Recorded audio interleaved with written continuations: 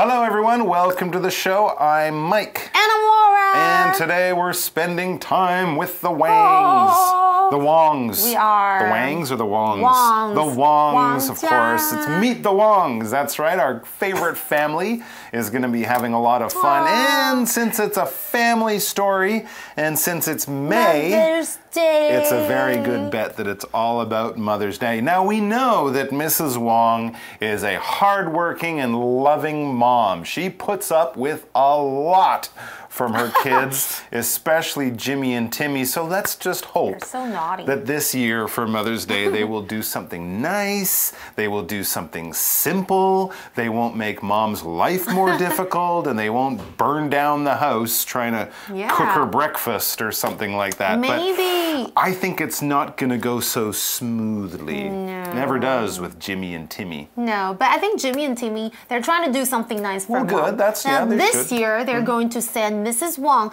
a Mother's Day card. 所以他们要写卡片给 They're going to send her. It's very hard to kill anyone with a card.